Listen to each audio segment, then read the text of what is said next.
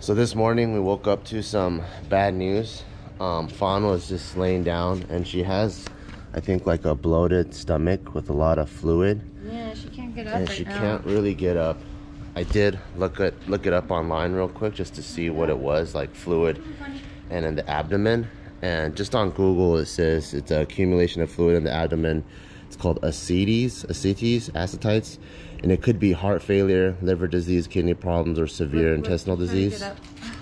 So I don't know what it is. She is very old. She's over 12. So yeah, that's a huge concern. I'm gonna take her to the hospital right now, and we'll see what happens. But she can't really move on her own, and I have to pick her up. We're funny. I'm sorry. I'm sorry. Yeah, she's trying to get up, but I think her stomach and the fact that she's old, her hind legs won't support it. Get up. Yeah. And I don't know how to help her.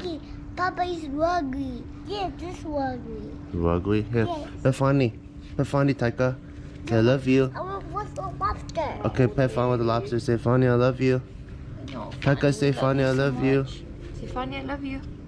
I love you. Thank you. Fonny needs all the positive energy she can get. My baby. Okay, I'll take her to the hospital. So I'm actually quite scared because of Fonny's age. This could be the last time that we see her. I've had so many old dogs, like from Tyson, who was 15, to Meatloaf, who was 10. So when they start deteriorating, it happens really fast. It's even like that with humans. Like Gio's grandma, my grandpa, once they got checked into the hospital for something really bad, it was like 2 to 4 weeks, and you know, they're gone.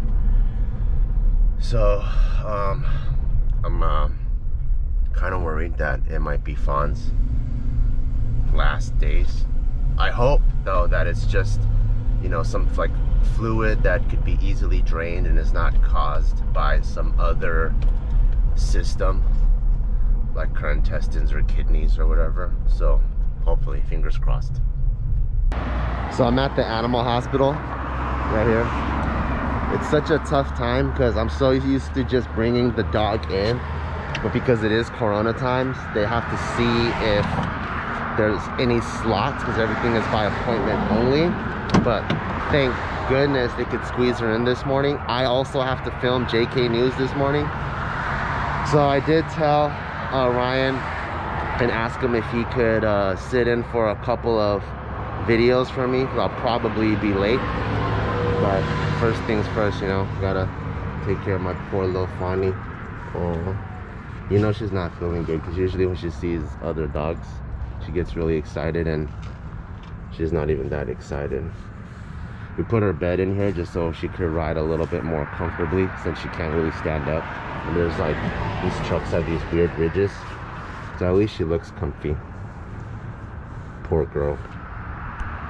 And shout outs to West Foothill Animal Hospital for being able to squeeze her in, because if not now, Gio actually has interviews for new gym staff at Barbell Brigade.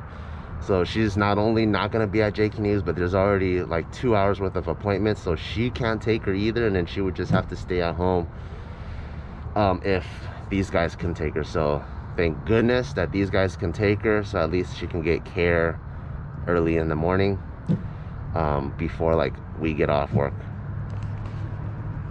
Poor Fawn. So at the vet's now, super sad news. They checked her gums, and since it's really pale like that and not pink, they're saying that she has really low red blood cell count, which the doctor thinks that means there's a ton of internal bleeding. She could have had an internal tumor and it ruptured. And so the two main options are, one, have an x-ray, see what's really going on. But given her age and her red blood cell count, after they put her under anesthesia, they don't even think she can survive a surgery. The second option is putting her down with euthanasia and just having her go peacefully because he was saying just with her vitals and like listening to her heart, her lungs, and seeing the condition of this, of how big this is, and then her like red blood cell count, that they're saying that she probably just passed away like in a day or 3 days anyways. So just have to make the hard decision of putting her down. But she lived a really good life, over 12 years old. Yeah, we'll get her a little paw print thing done and get her ashes cremated and make a little like a memorial thing with all of our other CUNY guys. That'll be funny. Poor Funny. So this is where they would put the euthanasia in, and this is gonna be the last time we see Big CUNY Funny. This has always been Mama Bear's favorite part of her CUNY little tail. Does it look like that of like a fox or like a coyote?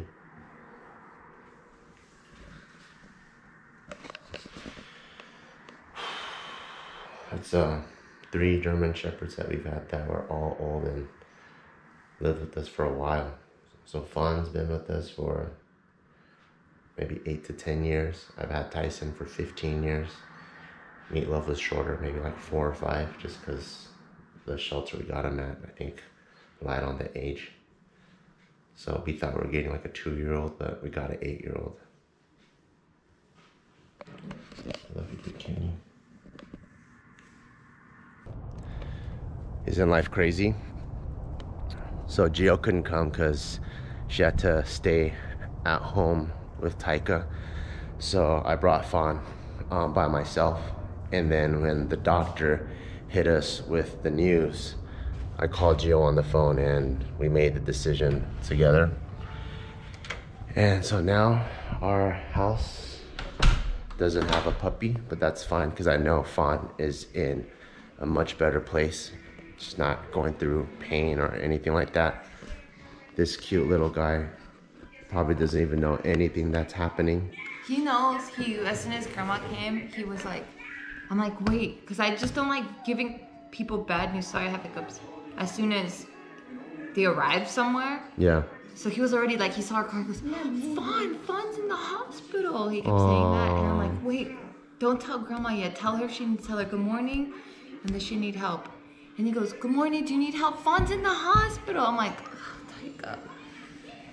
Yeah, so he knows that she's not doing well. Big and he was CUNY. very concerned. I know, he Big CUNY. He was like, oh, Fanny's stomach hurts. Stomach hurts. Yeah. At least we all said I love you to her this morning, which is pretty CUNY. My poor baby. Yeah.